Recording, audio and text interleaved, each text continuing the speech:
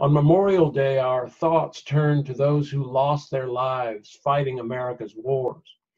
We look back with respect and gratitude for their courage, but we also look forward with questions. How can we avoid such death and destruction in the future?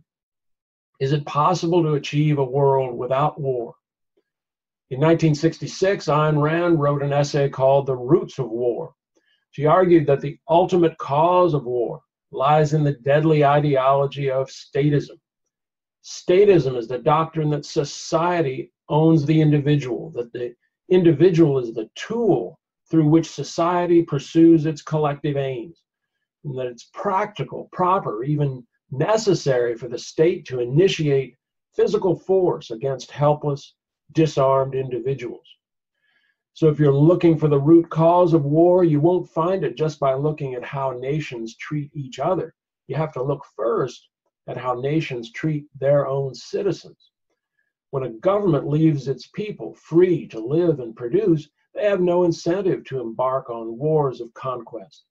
A productive economy generates abundance and progress. Free countries don't need war. But it's a different story when a statist government assumes control of the economy and forces its citizens into collectivist projects, seizes their wealth, and shackles everyone to government-mandated goals. Unlimited government strangles productivity. As the situation becomes more desperate, there's a growing incentive to make war.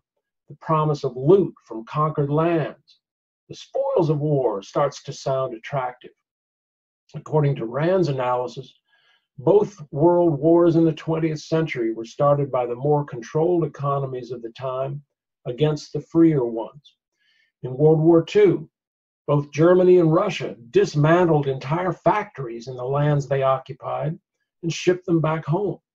By contrast, America kept her allies afloat with Lend-Lease equipment and even shipped them entire factories.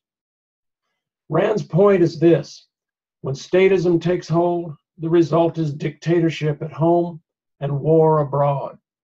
So if you really want to stop war, start by condemning those governments that oppress their own citizens.